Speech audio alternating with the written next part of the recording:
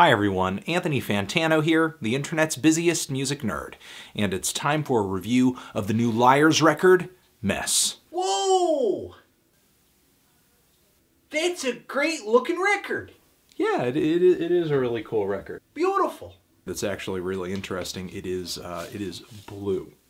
Blue, man. Oh, that's a better record. Yep, it is a good record. Experimental music outfit Liars has just dropped their 7th full-length LP.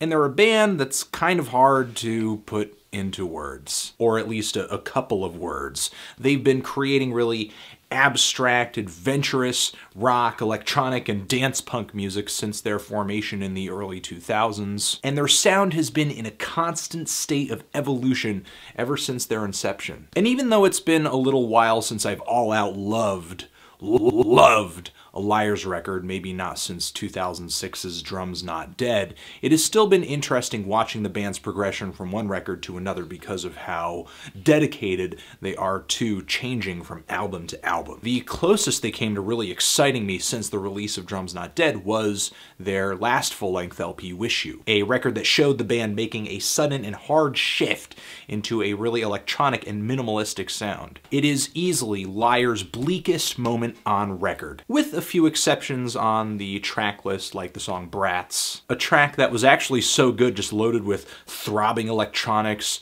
a faster pace in tempo, just a little more upbeat but grimier, just more aggressive. I vaguely remember wishing more songs on this LP sounded like that particular track. And the thing is, Liars do exactly that with Mess. The band does not hold back in a single aspect of this record. They essentially deliver a series of alternative dance tracks on this LP that mix elements of techno, house, ambient music, synthesizer punk, and the end result is glorious! With lots of twisted keyboards delivering sinister melodies or just some really rough, unsettling textures. The songs on this LP, like Liars' previous albums, continue to be fronted by these really unaffected, disembodied vocals that range from just really low lows to really oddball falsettos. And I actually think the deadpan delivery of the vocals matches the instrumentals on this LP quite a bit,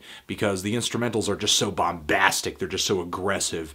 To have vocals there that are just really chill and maybe a little eye-widening and weird is a nice touch. And the beats, the rhythms, the grooves on this LP range from monstrous, massive, industrialized nightmares to kind of upbeat, high-tempo, glitchy and strange dance tracks. There are even a series of songs on this LP that head back into that ambient direction that you remember from Wish You, but with a lot more colors and layers. And like the album Wish You, I think Liars comes through with a record cover that matches the music perfectly. The sounds on Mess don't feel organized in a really kind of clean and succinct way.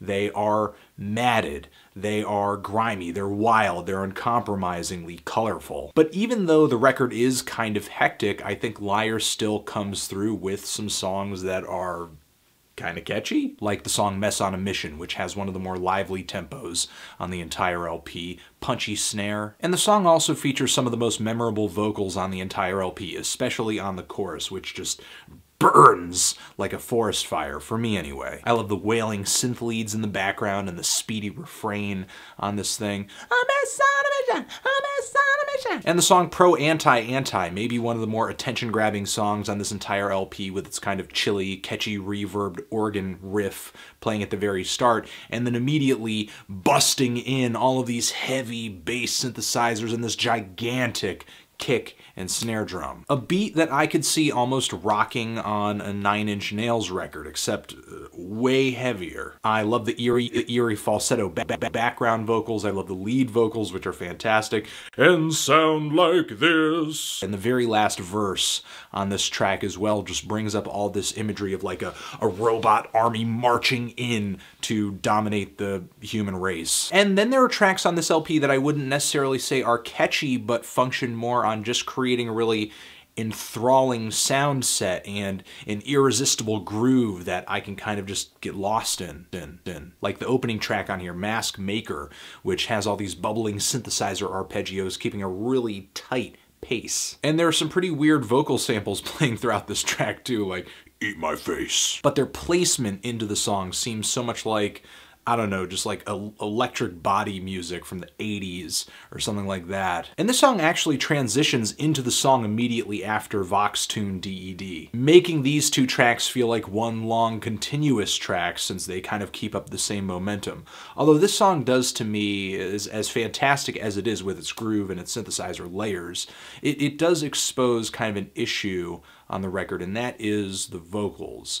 Though I think their eerie delivery is really good a lot of the time. Occasionally I feel like they're a bit of an afterthought on this record. Whether it's with the lyrics like "the people tell me why," or with so many songs on this record just featuring elongated moans. Or on the song Can't Hear Well, which is a bit of an intermission, a pretty slow burner that is kind of short, thrown into the middle of the LP. I like the synth line on this thing, the patience that it requires to really enjoy it, but the vocals on top of it just sound like I'm copping a microphone with my hands under doing a cartoony voice. To me, the vocal delivery on this track is a bit of a stretch. But if vocals are an issue for you on this LP, the band actually goes without them on the song Dark Slide, which is a bustling, busy piece of electronic music, very dense. And the way the song progresses, it doesn't really make a huge significant change in the midst of its runtime or anything like that. It just progressively gets noisier and noisier and noisier. I wish there was a bit more change across this track, though. It feels more like a motif than anything. But the last third of this LP is really where Liars makes the creepy kick in. The song Boyzone grabs an international groove and then throws some moaning vocals on top of it with a set of incredibly unsettling dissonant synthesizers, both high and low, and it creates one of the weirdest spots on the entire album. And there's the two closing tracks on here too, like Perpetual Village, the longest song here at 9 minutes long. There's some pretty minimal atmospheric beats on this thing. The falsetto vocals return. It's, again, odd. It's unsettling. It's just so out there. And yet the production seems so close. The groove seems so close to something like Nicholas Jarre could have made. And then the closing track on this thing is a bit of an ambient ballad, which I love the really pretty melodies playing in the background of this thing, but it's met with this wailing, buzzing synthesizer that's so just bull. And I mean bull in a good way. Because I love how this record is just so, just so twisted, again, twisted throughout. Oh man, is it sick? This record is one sick puppy. And even though that is kind of a constant thread, I do think that the songs here do a great job of transitioning from one vibe, one feel at the start of the record, a more aggressive feel, to something much more relaxed at the finish. I really love the flow of this album. I love the grooves, I love the vibe, I love the sounds on this record. I think the way Liars treat, create, and manipulate sound is so great. To me, in no way has Liars half-heartedly transitioned into electronic music. This record really is a true blue blend of techno, house, and some kind of undefinable third element that can only be described as Liars. Because even in a different genre entirely, the band's appreciation for eerie atmospheres and sound manipulation, dissonant tones, and strange-ass vocals still rings true. There are a few underwhelming songs along for the ride on this thing, but I was massively impressed by what the band had to deliver on Mess. I'm feeling a strong 8 to a light 9 on this thing. Transition, if you've given this record a listen, what did you think of it? Did you love it? Did you hate it? Why? What do you think I should review next? And that's it, y'all. That's it. Anthony Fantano, Liars, forever.